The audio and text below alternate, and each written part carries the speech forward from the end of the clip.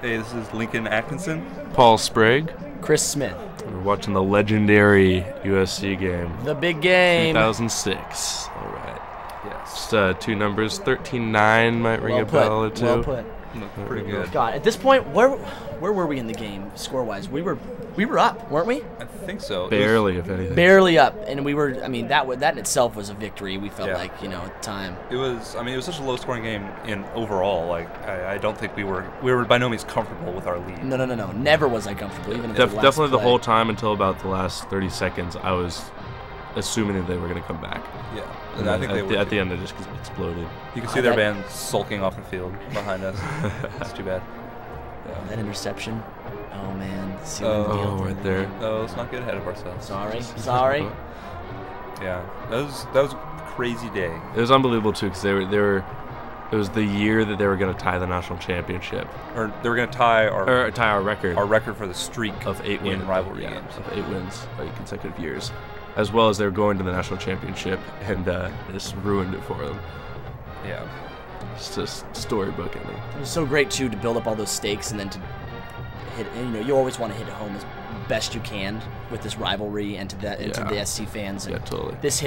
This cuts so deep. Oh yeah. Not to mention it's our senior year as well. Yeah, absolutely. Right. Not a bad way to head out. And I think the most exciting thing leading up to it was the bonfetti.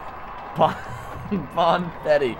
Yeah. That's right. We always have a bonfire, and then this was the year that the fire marshal said no. So they shot. They didn't even tell anybody. I remember I was backstage too at the time of the bonfire, and there's all this controversy. One of the SAA kids like, "Don't tell anybody, but we don't have fire. We don't have fire." People, and then I was like, "You have to tell the people there's no fire."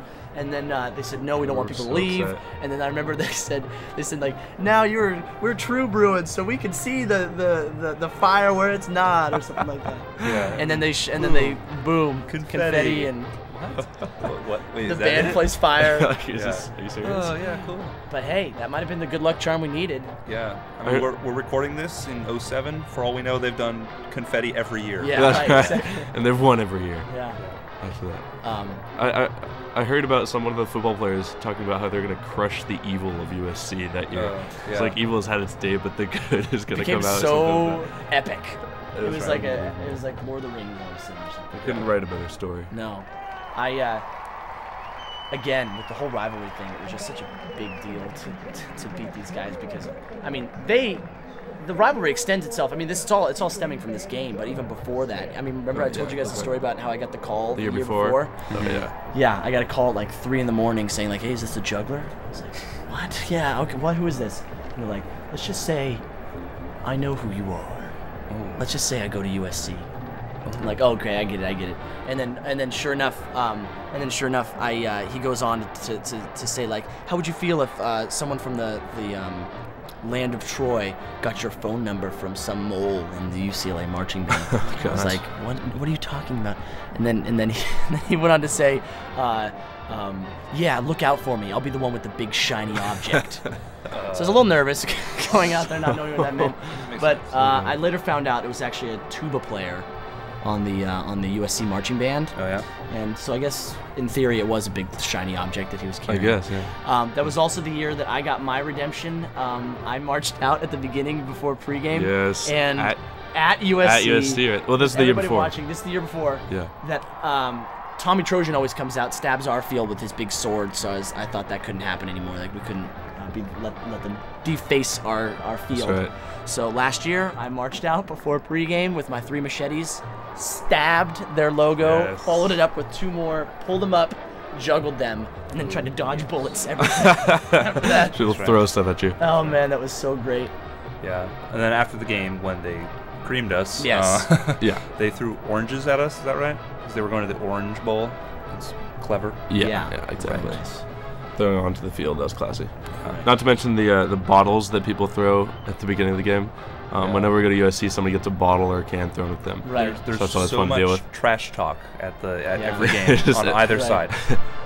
This is my last performance. This is a pretty sweet way to go out. Yeah. I mean, nobody at UCLA, like no student, even like people who had been there for undergrad and even masters or whatever, had seen us beat SC. No. And then finally it happened. 7 years. 7 years they'd beaten us. Yep. That's incredible.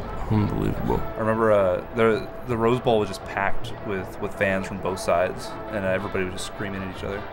I think one SC fan screamed, "I hate you more than life itself." and I just, what? That's sad. Is that an insult to me? It's really unfortunate. That was pretty good. Oh man. Those SC fans. What a great celebration afterwards too. Do you guys remember that? The riots. Oh, Riots in Westwood. Helicopters circling around with shooting their spotlights down at us, and riot police literally shooting rubber bullets at us. I just remember a line of riot police across Landford just marching down, telling people to go outside. I picked up a rubber bullet as a souvenir. I still have it in our apartment. Tear gas. Burning couches too. That was awesome. 3 couches burned right next to a car. That part of the car was like destroyed. Starting to melt. Yeah. Oh my god. Yeah. And I'm pretty sure everybody at UCLA called all of their USC friends and rubbed it in their face. I had a friend that was coming up from USC that gave me a call before the game saying, "Hey, I'm going to be in UCLA tonight. Let's hang out." I tried to call him afterwards and he didn't return my call. Yeah. Yeah. Exactly. I don't know, those SC guys, they think they're all that, but they're nothing. The Tetris move again. Oh, nice. Back to the show. That thing. All right. Wait, we're in the band. Oh. Mustache. Mustache show. This show came together better every time we did it, I thought. And the culmination at the SC game. Yeah, it's been the last game. We brought the heat. And this is the game that all the seniors would go out onto the field at the end and that's right. Get in a circle around the 50-yard line. It's emotional. Lie down on the 50-yard line. And then the SC band stuck around for approximately 3 days after the game, it seemed like, Yeah. playing their stupid songs. I've never been super emotionally involved in football or basketball, but I do remember getting teary-eyed at the end of this game. Oh, and realizing that, it's crazy. Just exploding. The culmination of the entire college experience coming out in one game. It couldn't have been more perfect. Well, not to come back for a 5th year with it.